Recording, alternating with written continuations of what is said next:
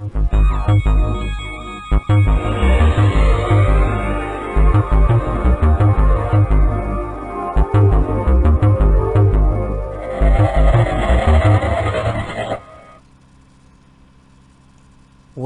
to Networking Fundamentals.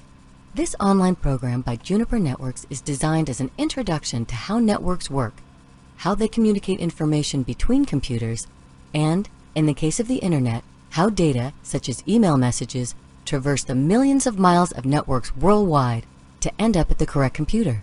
This program includes numerous interactive exercises to help communicate and reinforce the information. This program is about 5 hours long. When you think about it, it's amazing. You type a few keystrokes, click a few mouse clicks, and an email is sent nearly instantaneously across the world. Or you launch a web browser and type a URL, and a web page automatically appears. How does that happen?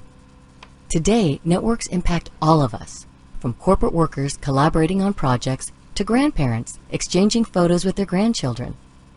But how many of us know how that email or photo gets from point A to point B? Or how a simple URL gets to the correct web server? At its core, a network is simply the conduit one computer uses to send information to another computer. Add up all those conduits, though, and soon you begin to wonder how those millions of networks, all interconnected to form the internet, manage to keep all that data straight. And considering there are billions of computers on the internet, how is it possible that data manages to end up in the right place at all? In this program, we answer all these questions. We'll start with a generic model of how networks operate, specifically networks like the internet, then discuss specific networking technologies and protocols. At the end, we combine this information and show you just how data gets from point A to point B. So let's get started. We just mentioned that a network is simply a conduit that connects at least two computers. In fact, the two devices don't need to be computers. A computer sending data to a shared printer is using a network. Of course, most networks are more complicated than that. Every business with more than a handful of employees has at least one network, which is what allows you to share a spreadsheet or document with a coworker. Large companies commonly have remote offices connected to corporate headquarters.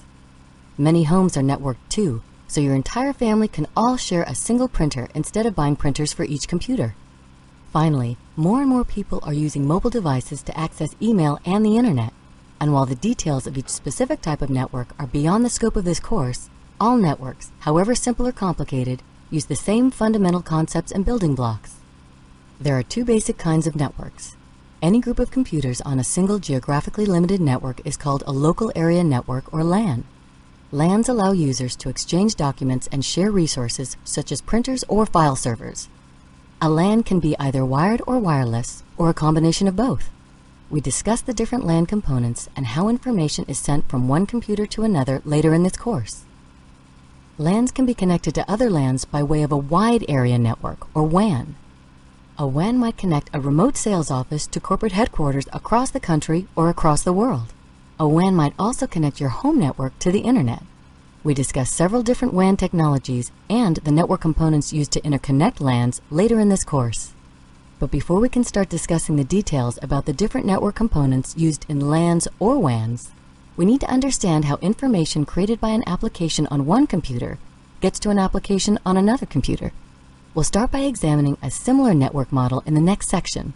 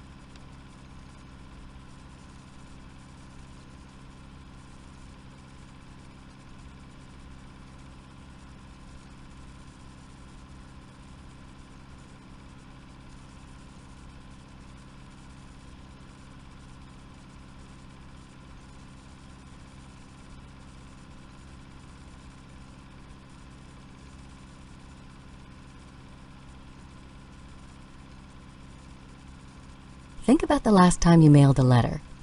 How does the post office actually route the letter to its destination? In many ways, computer networks work on the same principles as the post office. Let's look at this in more detail. Imagine you've written your friend a letter. You put it in an envelope and address the envelope. If you examine the address closely, you'll notice it is written in a hierarchical format, starting with the most specific information, your friend's name, followed by the street address, and ending with the postal code, which is the most general information. The post office needs each different level or layer of information to route the letter to its final destination. Once you address the letter, you drop the envelope in a post office box and the mail carrier picks up the letter and takes it to the nearest post office. All this may seem very obvious, and really it's analogous to the steps involved in writing and sending an email. Clicking the send button is the equivalent of dropping it in the mailbox. It's at the post office, though, the entrance to the network in this analogy, where we're going to focus our attention. The post office sorts the envelopes by destination using the postal code, the most general information in the address. Your letter is placed into a container and sent to the next post office along the route to its destination, where the letter is put into another container and the process is repeated until it reaches the final post office. Notice that the envelope might be placed into several different containers along the way, but the address on the envelope is never changed. Another key point is that the first post office doesn't usually use the entire postal code, just the first few digits.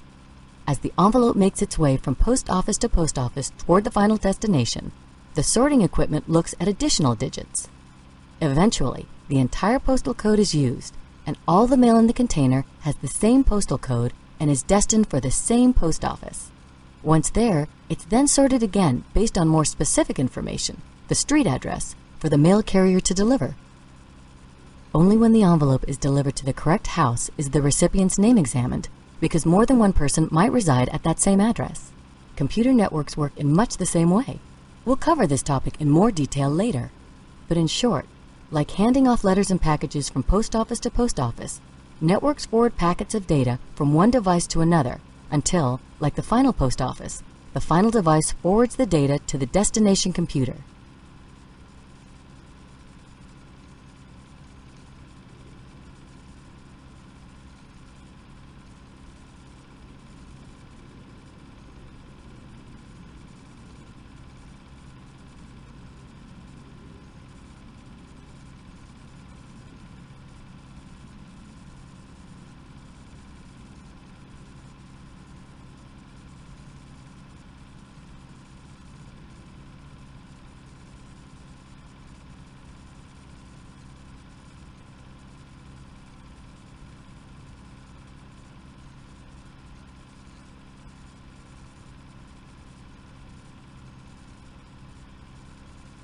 To understand networking, it helps to start thinking in layers. In fact, a model was developed many years ago to break up the complex process of sending data from one computer to another into 7 steps or layers. Called the Open Systems Interconnection, or OSI, reference model, this model identifies the steps and functions that must be completed at each layer when computers communicate over a network. These 7 layers are like a set of building blocks, stacked on top of each other. In fact, the 7 layers combined are often referred to as a network stack. The OSI model, however, provides only guidelines on how computers communicate over a network. It does not provide detailed procedures on how to actually make this communication happen. These procedures for communication are called protocols and define how actual communication occurs. A protocol is a formal set of written rules or procedures that computers must understand, accept, and use to be able to talk to each other over a network. Different protocols are used at different layers of the reference model. Just as 2 people need to speak the same language to communicate, 2 computers must use the same protocol at the same layer for the data to be communicated. More than merely a common language, protocols are like the rules of etiquette frequently encountered among spoken languages. When you start a conversation, you usually say hello and wait for the other person to greet you. You typically take turns talking and asking questions. Network protocols operate in the same manner, defining rules such as when computers are able to transmit data, which computer the data is destined for, and what to do if the data is not received. The OSI reference model also describes how data should be passed from one layer to the next. On the sending computer, data flows down the model or stack. At each layer in the stack, protocols add headers and trailers or footers, which contain information such as addressing and error control information. When a lower layer receives information from an upper layer, it considers the entire package's data and adds its own header and, if needed, footer or trailer to the data. The process of adding headers and footers to data layer by layer is called encapsulation. On the receiving computer, data flows up the stack. At each layer, the addressing or protocol information is examined and removed layer by layer until the computer gets to the actual data. The process of removing headers at each layer of the stack is called de-encapsulation. The OSI reference model is theoretical in nature and, as we mentioned earlier, does not define actual protocols. The Department of Defense and the Internet Engineering Task Force developed a simpler four-layer model called the TCP/IP reference model.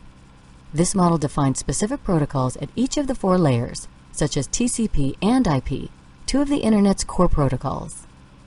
A group of network protocols that work together is called a protocol suite or a protocol stack.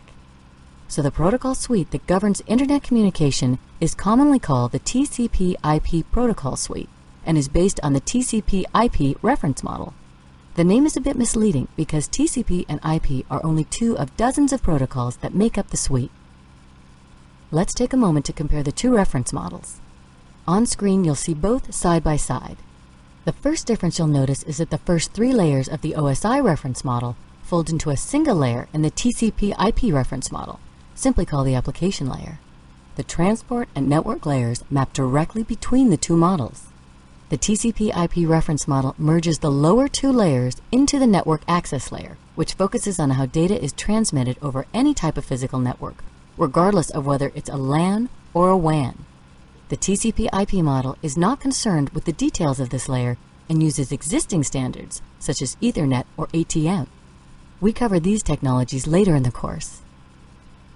In practice, however, many people discuss TCP/IP-based networks using a 5-layer model that is a combination of the 4-layer TCP/IP model and the 7-layer OSI model. This commonly used networking model uses the first 4 layers of the OSI reference model. You'll notice that where the TCP/IP model combined the original OSI data link layer and the physical layer into a single layer called the network access layer, this model breaks them back out. At the same time, like the TCP/IP model, this model collapses the OSI model's application, presentation, and session layers into one layer, referred to as the application layer. Although there are only 5 layers in this model, the layers are commonly referred to using the original OSI numbering scheme. Layers 1 through 4 are the lower layers, and layer 7 is the application layer. This course uses this commonly used hybrid networking model. We cover each of its layers in more detail in a moment.